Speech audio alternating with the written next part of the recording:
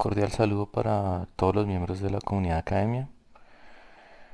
El día de hoy vamos a revisar cómo hacemos el mapeo de un rótulo para nuestro proyecto en AutoCAD Electrical. Primero pues voy a revisar acá en el gestor de proyectos el proyecto que viene por defecto de ISE para revisar algunas cosas. Lo primero es que yo aquí voy a abrir un archivo y voy a revisar acá los cuadros de, del rótulo.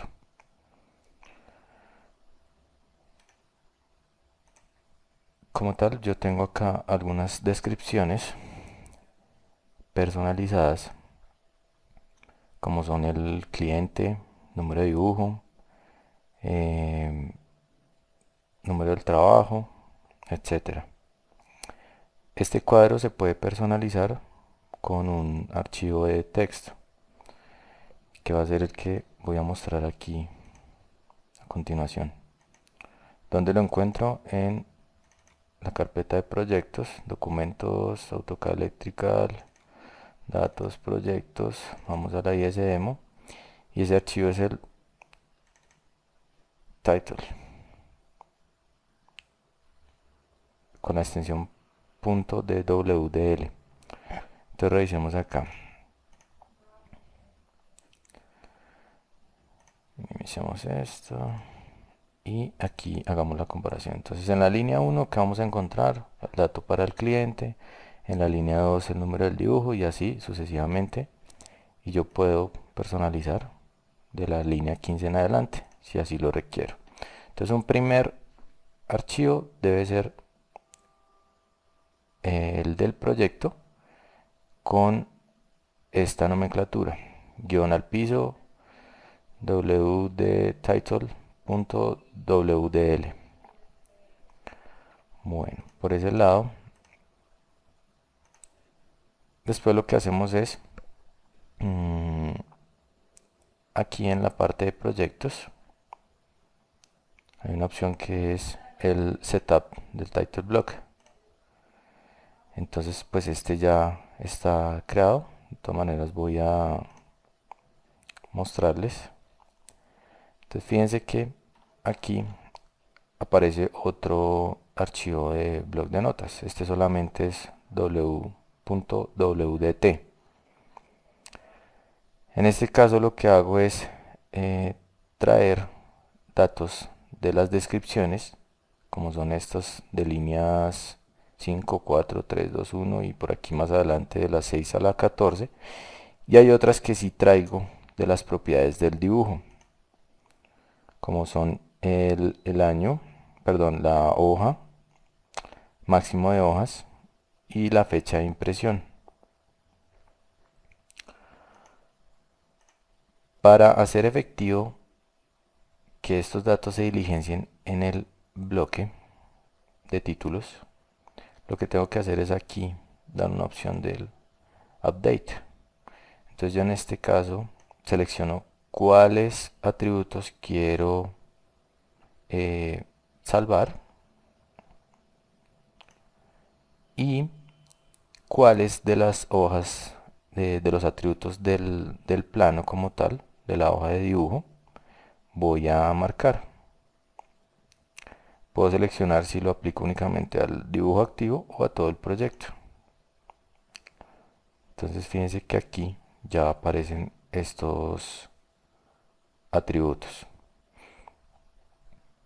Digamos que esta es la parte de introducción. Ahora vamos a hacer la parte de creación. Entonces en este caso vamos a cerrar este archivo. Vamos a dejar abierto este explorador. Vamos a cerrar este que está en curso. Vamos a guardar los datos. Fíjense que ahí no guardé los datos. Y acá estaba vacío. Bueno,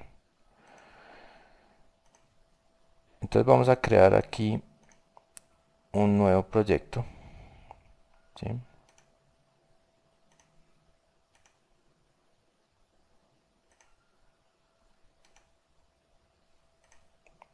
Digamos, vamos a abrir este. Fíjense que lo abrí pues para que me habilitara aquí la opción de crear un nuevo proyecto. Entonces vamos a llamarlo mapeo.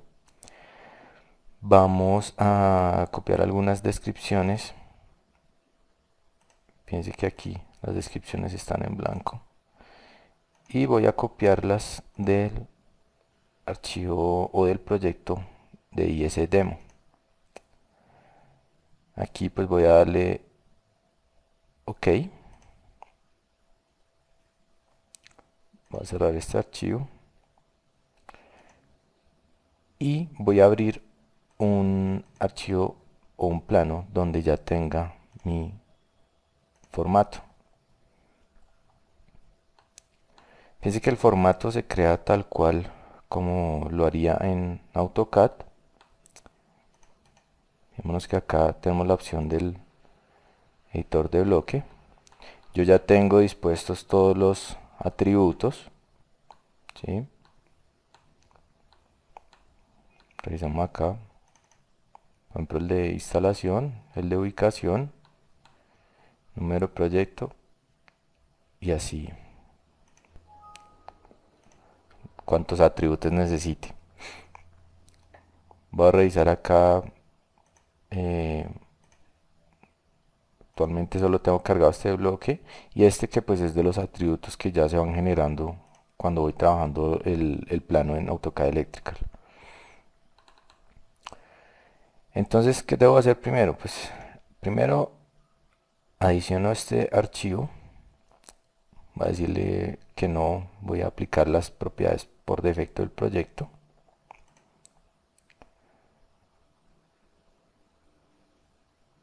Y cuando ya lo tengo activo, entonces fíjense que acá yo ya puedo venir a revisar las descripciones, pero aquí entonces encuentro estas descripciones en blanco. Entonces lo que voy a hacer es venir por acá, voy a volverme un poco. Por aquí ya tenía una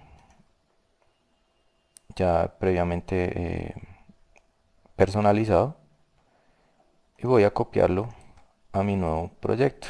Al mapeo, pegarlo acá y aquí lo que voy a hacer es renombrarlo. Entonces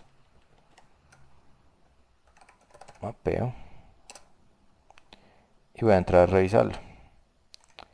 Fíjense que acá pues ya tengo todos los atributos que estaba visualizando en el editor de bloque del archivo que acabé de adicionar a AutoCAD Electrical. Entonces por este lado ya puedo terminar la edición y voy a venir aquí a revisar y encontramos que aquí ya aparecen esas descripciones. Entonces lo que puedo hacer acá es diligenciarlas. Entonces proyecto, mapeo, atributos, rótulo. Archivo, bueno, pues vamos a colocar el nombre del archivo actual. La hoja pues 1. Descripción entonces creación, mapeo, plantilla. Cliente pues vamos a colocar aquí comunidad academia. El código de instalación, el código de ubicación, pues ya cuando comience a trabajar mis archivos de diseño eléctrico, pues ya podré introducirlos aquí. Como índice, pues voy a colocar índice 1, la fecha de hoy. Modificación 1, pues voy a colocar que es la original. Y aquí en quien hizo el diseño, colocar acá mi nombre. De aquí en adelante pues ya es cuando vaya haciendo modificaciones del caso. Va a darle OK. Por el momento pues ya tengo cargadas acá las descripciones, ¿sí? Pero todavía no puedo dar la opción de actualizar el bloque de títulos, porque primero tengo que hacer el respectivo mapeo y crear el archivo DWT. Entonces él acá me pregunta pues si es el archivo, el dibujo actual, o puedo seleccionar el bloque. Entonces voy a seleccionar acá el bloque, vale, aceptar, y fíjense que aquí ya reconoce todos estos atributos. Acá lo que hay que tener presente es que el archivo que yo haya creado, yo puedo arrancar por un archivo, aquí, un nuevo archivo, puede ser un ACAD o un ACAD, o un ACAD si quiero manejar dimensiones imperiales, acá dimensiones milímetro, y ahí insertar este bloque, insertarlo como bloque, cosa de que cuando lo vaya a traer a AutoCAD Electrical, él pueda reconocer ese archivo, ¿no? Entonces voy a volver aquí a seleccionar, a aceptar, y voy a relacionar los atributos con los del valor del proyecto, que es el archivo que les mencionaba al comienzo, del WD title. Bueno, entonces aquí vamos a asignarle proyecto, archivo lo voy a asignar al de archivo, hoja, descripción 1, por aquí está la descripción 1, descripción 2, descripción 3, cliente, código de instalación, aquí instalación, location o ubicación, el índice 1, fecha 1, y así sucesivamente hasta terminar aquí. Entonces acá en diseño lo abrevié, le coloqué dibujo 1, índice 2, fecha 2, dibujo 2, índice 3, fecha 3, modificación 3, diseño, dibujo 3, índice 4, fecha 4, modificación 4, y por último dibujo 4. Hago una revisión así coincida. Eh,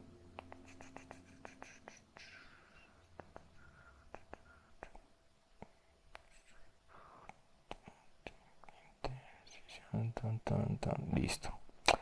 Y aquí en los valores de dibujo, entonces voy a seleccionar de los atributos que yo diligencia en la descripción cuáles quiero cargar para las propiedades del dibujo. Entonces, por ejemplo, aquí tenemos uno del archivo, hoja, descripción, las tres descripciones, código del proyecto,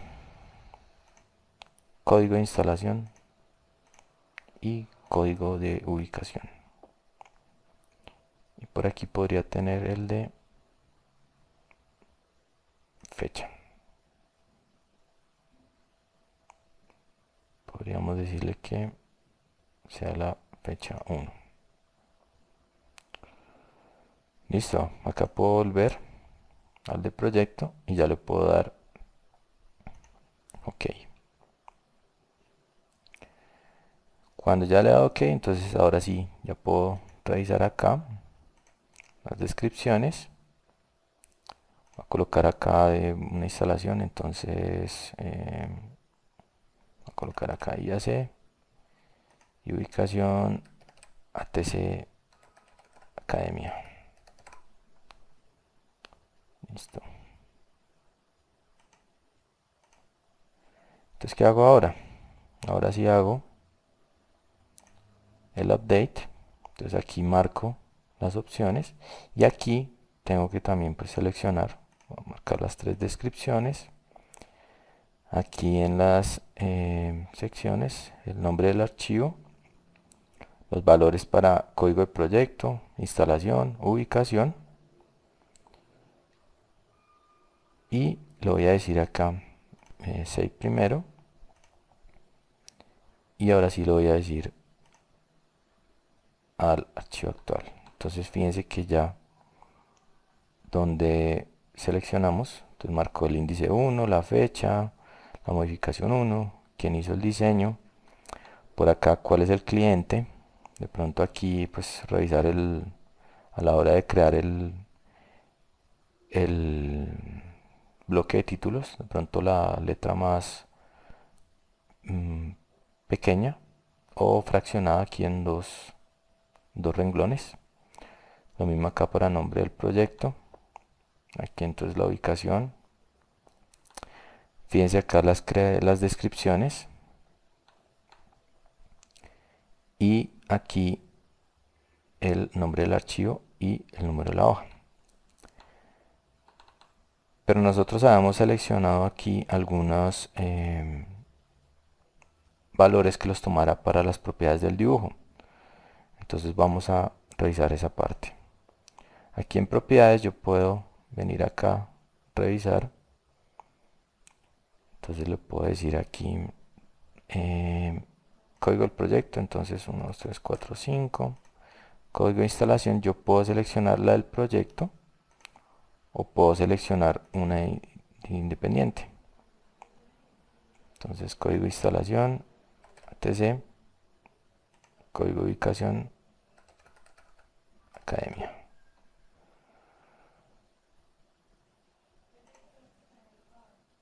Lo voy a aceptar y aquí debo actualizar otra vez el bloque de título.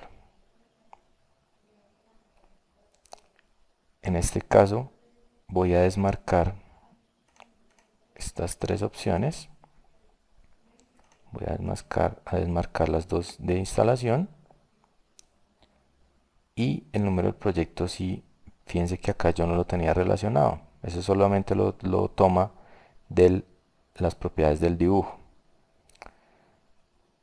Aquí estas sí las voy a marcar y voy a aplicarlo.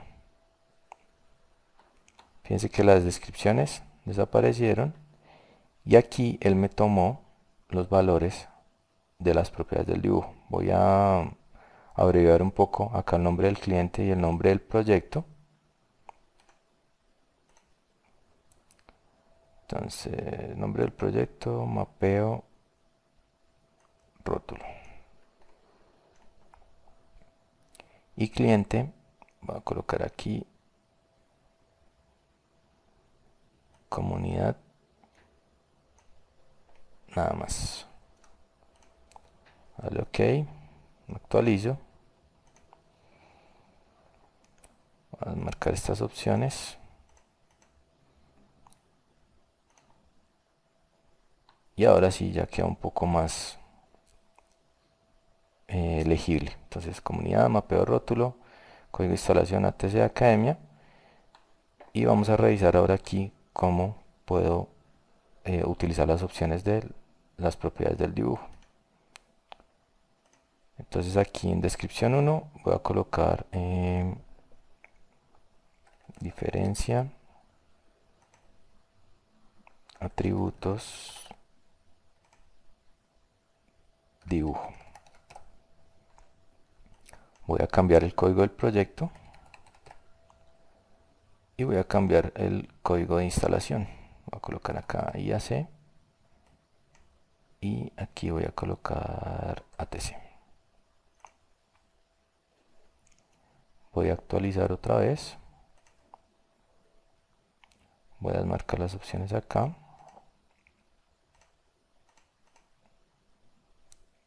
Y fíjense que aquí ya toma los datos de las propiedades del dibujo.